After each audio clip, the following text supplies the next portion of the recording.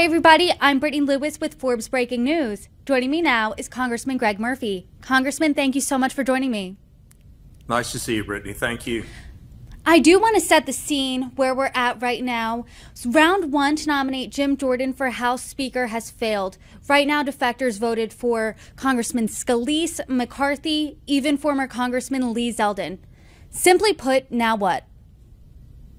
Yeah, so Brittany, I'll just say from the beginning, I was against the whole thing. I think Speaker McCarthy was doing a good job leading the conference.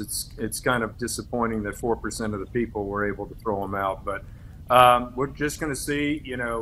Jordan didn't have the votes, and he's going to have to see if he can convince those individuals who did not vote for him the first time, maybe because of a protest vote, maybe because they didn't feel McCarthy should have been ousted, and maybe they felt Scalise shouldn't have been ousted. And so hopefully those protest votes, if Jim wants to be the speaker, he'll be able to convince those people to, basically on the second round, put the shorts down and move forward. It's going to be a little bit harder for those that actually are against Jim Jordan, not just as a protest vote. So we'll have to see. It's going to be an afternoon of him having discussions, and we'll see what happens moving forward. Can you give us some insight into how those discussions are going? As we know, round one, you did vote for Jim Jordan, but I've seen some reporting, and obviously this can change as everything's fluid, that it's only looking worse for Jim Jordan. Is that how you're feeling? No, I don't know. I honestly don't know. But I'll say, Brittany, from day one, I've said this very well may be a compromise candidate, an individual that, Scalise, there were some folks that did not like him from some of the stuff in the past. Same thing with Jordan. And it may be an individual, I'll submit, maybe Kevin Hern from Oklahoma or Mike Johnson from Louisiana, who doesn't have, I don't want to say the baggage, but doesn't have some of the things that people dislike about them, someone who can be a consensus candidate. Mike was a previous leader of the RSC, the Republican Study Committee. Kevin is the present leader of the Republican Study Committee. So I think either of those individuals probably wouldn't have as many people having issues with them moving forward. And so they may end up being a compromise candidate. Do you think, what's the likelihood of that happening right now? Because we know that you were going to vote for Jordan. So is this consensus candidate going to emerge anytime soon? Well, I can't say that for sure. Paul Boehner, when he was removed, and then Paul Ryan came out as a consensus candidate when Boehner was taken down. And so it may be a spur of the moment kind of thing, and people just said, I've had enough is enough, I'm ready to move forward. I want to talk about some of your comments from last week. You reportedly said this about Jim Jordan. He should get, quote, 24 hours or the weekend or whatever to see if they can get the votes. And if they can't get the votes, roll on. How many rounds are you going to stand with Congressman Jordan here? Or, have you seen enough after one round and it's time to, as you said, roll on? Well, I think that, this was the first vote. It was the first weekend of he and I think McCarthy was also trying to make inroads against people who were against Jordan. We'll see what the next, little while goes for. Brittany, you don't know me, but I'm a surgeon, and it's kind of like if something's not working, then you try a different direction. I think it's fine to give somebody the time. This was the first vote, first official vote for him to see if he can gather things up. But if he can't, Mr. McCarthy stepped down, wouldn't go for another vote again when he was taken out. Same thing with Scalise, and I would expect if Jordan sees the handwriting in the wall that he would do the same. I do want to talk about some comments I heard yesterday from your colleague, Congressman Brad Sherman. He's a Democrat from California, and he told me that he could see, he floated the name former President George W. Bush as a potential Speaker of the House. Or he said another reasonable Republican is someone who Democrats he could see getting behind. Would you support someone who isn't in the House right now for Speaker, or even former President George W. Bush? Well, not at this point in time, Brittany. I don't think we're there yet. I think we need to see where Jim goes, just in deference to the fact he won a majority of the Republican vote before we go jumping off on some of these other candidates. Okay, let's keep the spotlight on Congressman Jim Jordan. Are you voting for him in round two, and why, if so? Well, I don't see any. I voted for him in round one. I don't see that there's not another candidate at this point in time. And if we go to a round two, absolutely, I'll vote for him. Do you think he's the best Republican for the job right now? I think he's the one the consensus can. I think Jim has done a tremendous job coming out really from being a Freedom Caucus person to come out and do a tremendous job leading one of the major committees in Congress and showing some facile ability to gather consensus and to bring to light some of the massive injustices done by the Biden administration and some of the agencies. And so I think he's the best candidate we have in front of us. You made an interesting tweet last week that anyone who's ever gotten dental work done, their eyebrows kind of raised a bit because you compared this to a root canal and you said something to the effect of, I'm looking forward to my next root canal, these House GOP closed door meetings. Do you have any insight into those? What stories can you share that maybe would make me rather get a root canal than be part of this?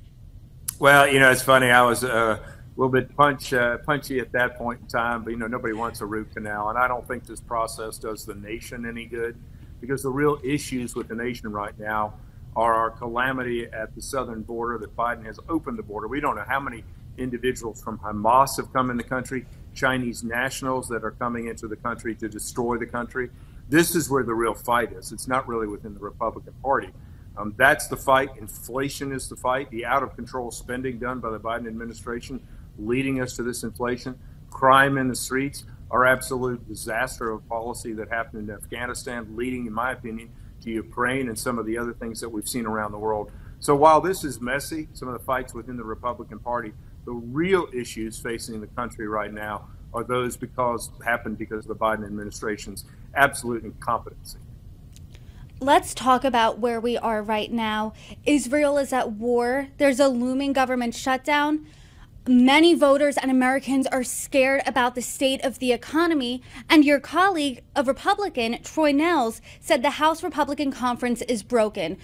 When you hear this, the word broken, how do you fix it?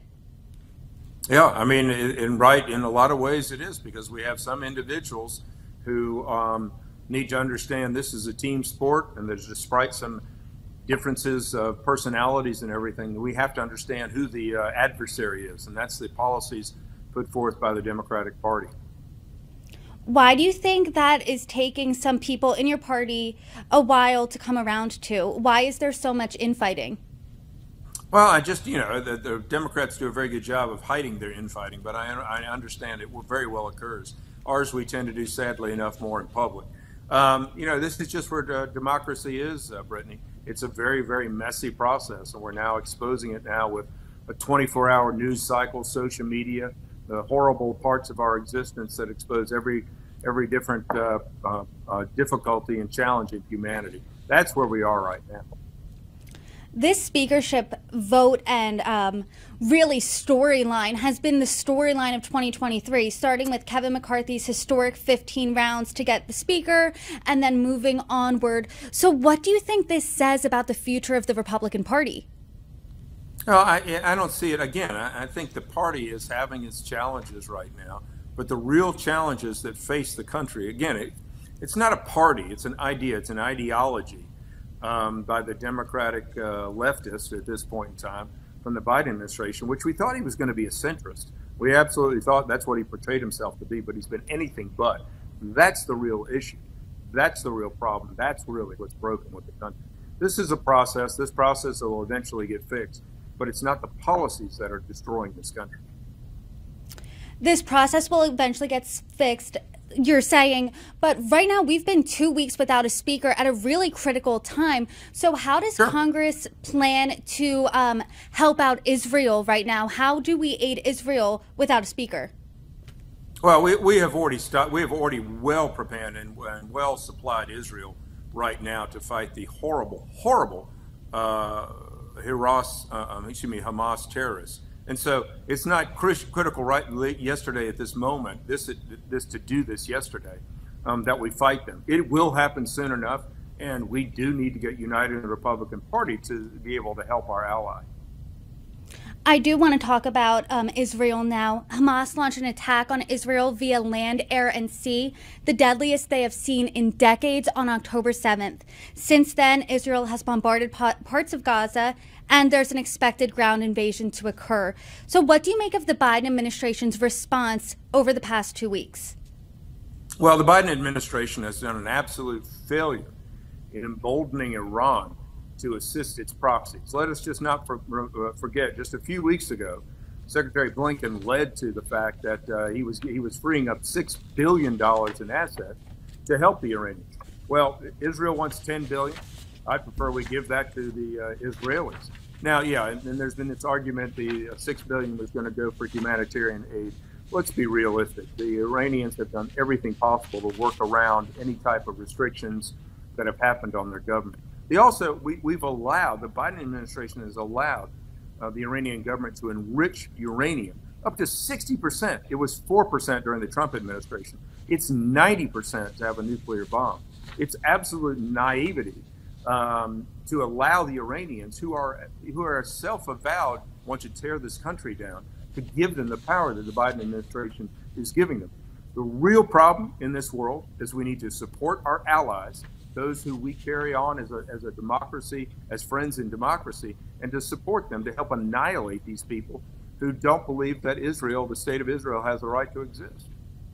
I do just want to point out the White House has said there's no evidence supporting any claim that that funding did go to Hamas.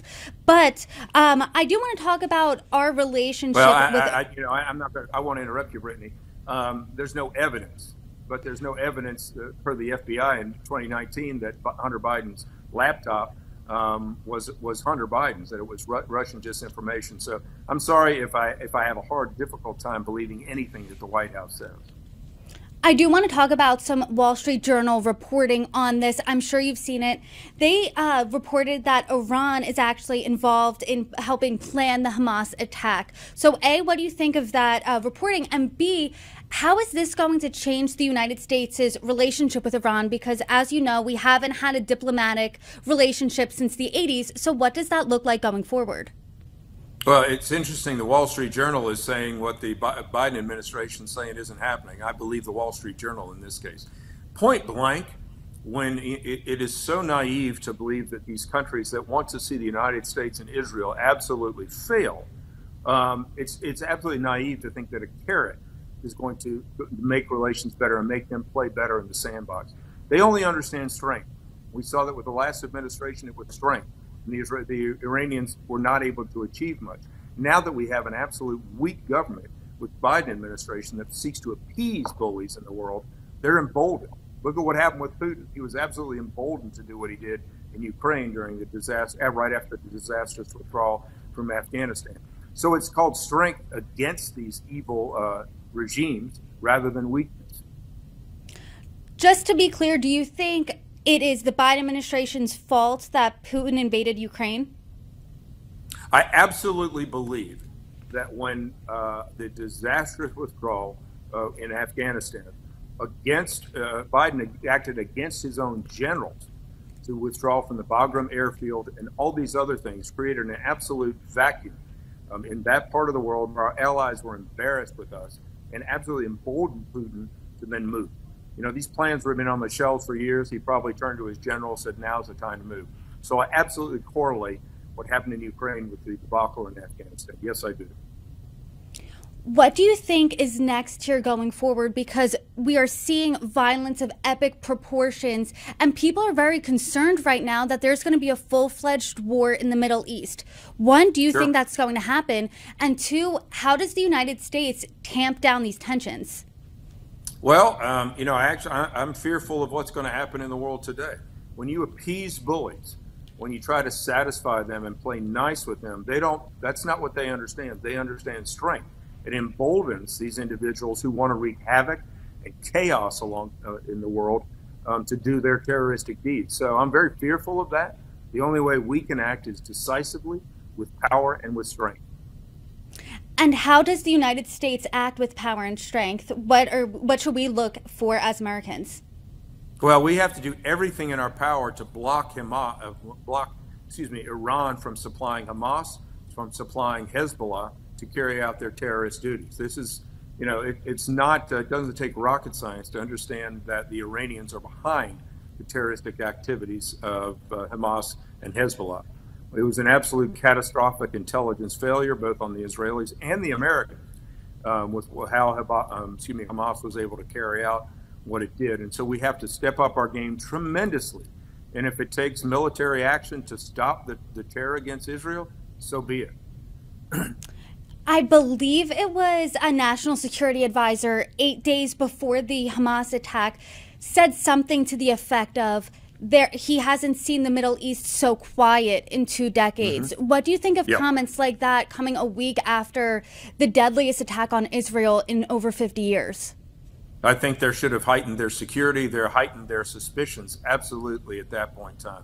When you go radio silent in a world, in a time where there is not radio silence, you have to really, really raise your suspicions that something evil is going on.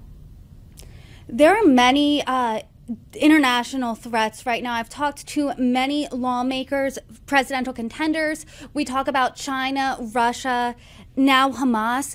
When it comes to the United States, what is our biggest threat right now? Our biggest external threat really is China. China, hands down. China is flooding our American markets with the precursors to fentanyl, and Mexico is creating those, killing close to 110,000 Americans last year. Our largest enemy, and I'll call it an enemy right now, is the Chinese Communist Party. They've infiltrated, they've tried to manipulate our currency. They're trying to be on college campuses. They have their own police force set up. So China, without a doubt, is our greatest adversary at this moment in time. Congressman, I do want to ask you just one more time, going back to the speaker vote. When can viewers expect this to be resolved? How many rounds are we going to go here? Brittany, I don't know. I wish I had a crystal ball like we all want to have. I want us to have a speaker sooner than later. It's time to actually get back to the business of fighting the real problems that are facing this country, not amongst ourselves. Congressman Murphy, thank you so much for joining me. You're welcome back anytime. I can imagine how busy you are right now. Thank you so much, Brittany. God bless you, and you have a good day.